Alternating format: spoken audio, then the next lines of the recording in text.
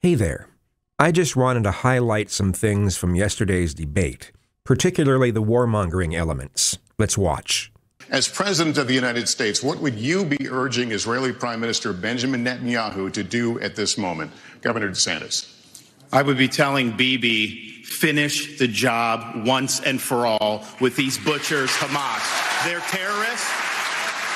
They're massacring innocent people. They would wipe every Jew off the globe if they could. He cannot live with that threat right by his country. That Hamas should release every hostage and they should unconditionally surrender.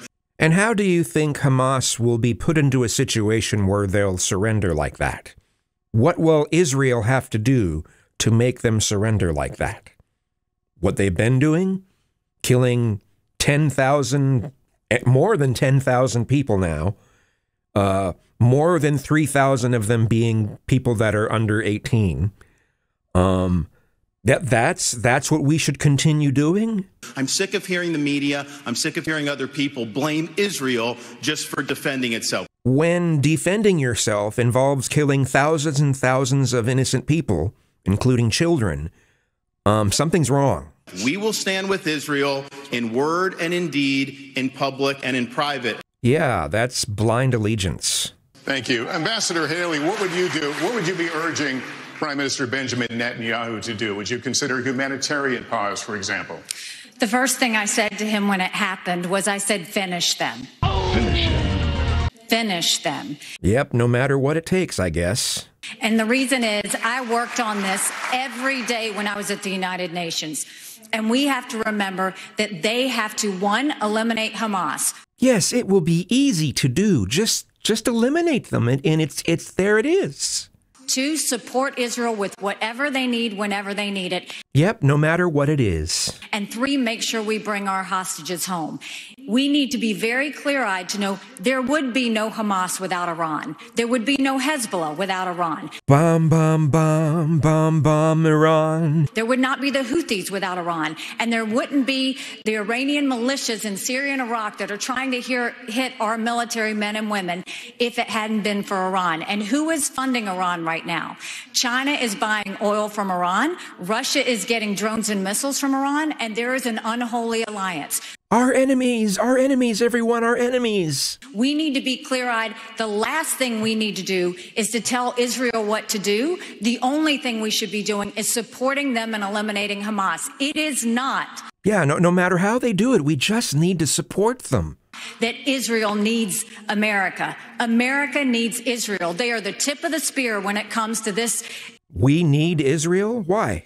Islamic terrorism, and we need to make sure that we have their backs in that process. All right. Israel's actions are some of why so much of the Middle East hates the West. Thank you. Mr. Ramaswamy. Mr. Ramaswamy, any daylight between you and the candidates we just heard on this issue? Ramaswamy is the only one who didn't want to beat the war drums, so. On what you would tell the Prime Minister?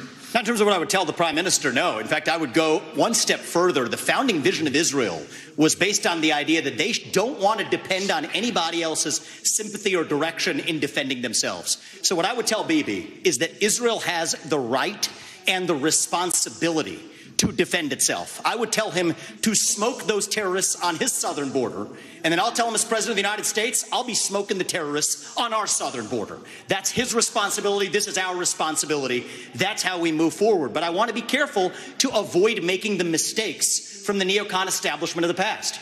So as you can see, he's not taking a stance against Israel, but he also doesn't want the United States to be involved. Corrupt politicians in both parties spent trillions, killed millions, made billions for themselves in places like Iraq and Afghanistan, fighting wars that sent thousands of our sons and daughters, people my age, to die in wars that did not advance anyone's interests, adding $7 trillion to our national debt. And Joe Biden sold off our foreign policy. Joe Biden's son, Hunter Biden, got a $5 million bribe from Ukraine. That's why we're sending $200 billion back to that same country. The fact of the matter is the Republican Party is not that much better. You have the likes of Nikki Haley, who stepped down from her time at the UN. Bankrupt or in debt was her family. Then she becomes a military contractor. She joins the board of Boeing and otherwise, and is now a multimillionaire. So I think that that's wrong when Republicans do it or Democrats do it. That's the choice we face. Oh, come on, Vivek. You made some money in some very underhanded ways. A pharmaceutical scam. Come on, man. Do you want a leader from a different generation who's going to put this country first? Or do you want Dick Cheney in 3-inch heels? All right, Mr. In which case, we've got two of them on stage Mr. tonight. Ramaswamy, thank you. Man, that was brutal. Both to Nikki Haley and Ron DeSantis. Senator Scott, yes. Senator, same question to you about you're the president, you're on the phone in the Oval Office with the prime minister, you tell him what? Get ready to hear massive warmongering. This guy's the worst. Well, number one, I would tell Prime Minister Netanyahu, not only do you have the responsibility and the right to wipe Hamas off of the map, we will support you. We will be there with you. We'll stand shoulder to shoulder. There will be no daylight. But I would change the station a little bit, though, and head back home to America. I would say to President Biden, diplomacy only is a weak strategy. Ouch. Appeasement leads to war. Diplomacy and appeasement leads to war. Okay. From President Obama to President Biden, Obama sent millions to Iran. Frankly, President Biden has sent billions to Iran. That is why I've said that there's blood dripping from the hands of President Obama and President Biden. I would tell President Biden with great clarity, if you want to stop the 40-plus attacks on military personnel in the Middle East, you have to strike in Iran. If you want to make a difference, you cannot just continue to have strikes in Syria on warehouses. You actually have to cut off the head of the snake, and the head of the snake is Iran. Just a stupid thing to notice. He pronounces it 3 different ways. There's Iran, there's Iran, and there's Iran. And not simply their proxies. In order for us to have a powerful response from America, we have to be in a position of strength. As President of the United States, my foreign policy is simple. You cannot negotiate with evil. You have to destroy it. Well, that was one of the most horrifying things I've heard a presidential candidate say. Let's be glad he doesn't have a chance, right? All right, Senator Scott, thank you. Governor Christie, I want to get you to weigh in here. Look, Lester, these problems are so big and serious that the first thing I would say to Prime Minister Netanyahu is pretty simple. Honestly, on this issue, he seems to be the most diplomatic. He's also for having the U.S. get involved if they needed to, but he seems to be the most diplomatic. America is here, no matter what it is you need at any time, to preserve the state of Israel. Remember that Hamas's main goal is to get rid of Israel. Yes, that's true. And I see some really awful sentiments in some of these protests, too. You could call them anti-Israel protests. You could call them pro-Palestinian protests. But at many of them, they basically suggest that Israel doesn't have the right to exist, that they're just colonizing and it's an apartheid state, and they just shouldn't even have the right to exist.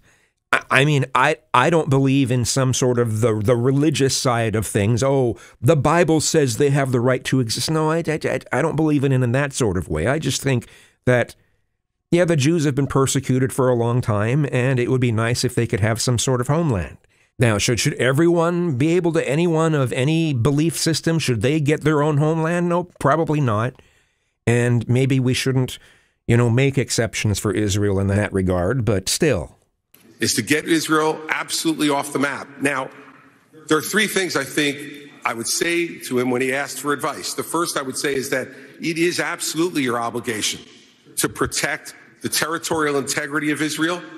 Secondly, to make sure you protect the security and the safety of your people. Every time something happens to compromise either one of those things, it creates greater unrest in the entire region. Second, you must go in and make sure that Hamas can never do this again.